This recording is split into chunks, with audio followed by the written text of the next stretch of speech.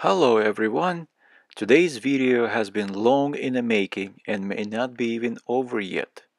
It is intended for those happy and not really owners of Harbor Freight air compressors. I've been leaving my compressor plugged in all the time and it would just kick in once in a while to maintain the air pressure in its tank. After about 6 or 7 years of ownership, occasionally I would find the thermal protection switch tripped and in need of reset. As more years passed, this problem became most obnoxious and needed my immediate attention.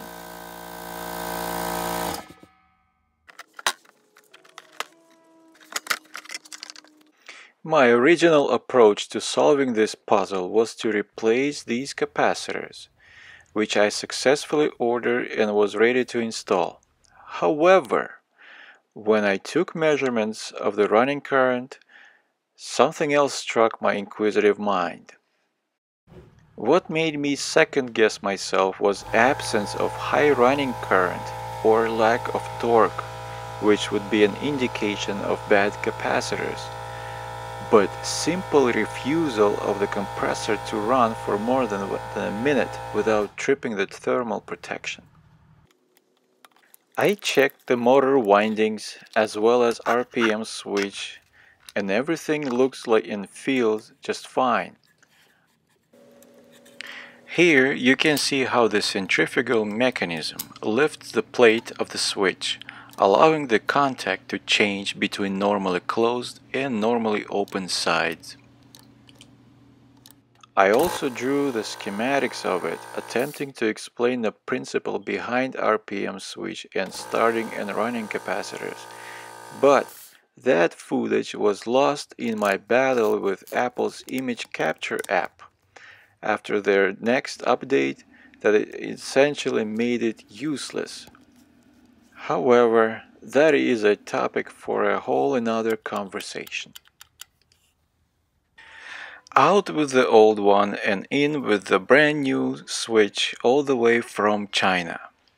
The new overload protection came in fancy with splash protection, and I was excited and hopeful that this would work. Sometimes, though, procrastination could be a good thing. Good thing I didn't post the video at that point, as in this case everything wasn't as simple. Soon after the so-called repair, the new protection started tripping, even worse than the original. This was the beginning of Plan B operation called Install Real Thermal Protection. Or was it Plan C if you count capacitors replacement that never commenced? The protection based on temperature of the motor and not an elusive current-based whatever. I chose a thermal switch for 20 amp tripping at 80 degrees Celsius. This should be plenty enough to prevent a fire of something.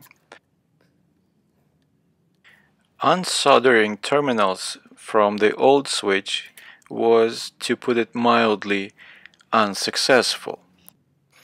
At first, I wanted to install the switch on top of the motor, but rather short available wires had something else to say. For better heat conductivity, thermal paste is used.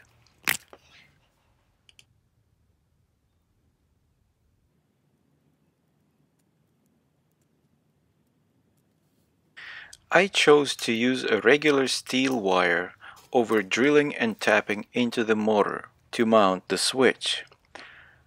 Click like if you think it was a good idea. Few light twists in the wire loop seem sufficient to hold the switch tight against the motor. Crimping wire tab terminals is a breeze with the right tool.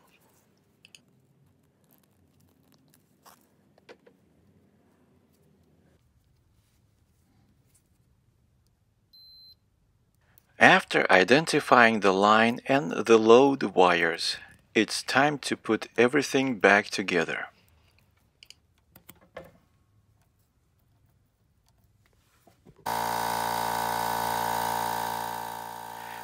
Test run looks very promising. Hopefully this thermal protection will never have to trip, because if it does, that would mean something gone seriously wrong.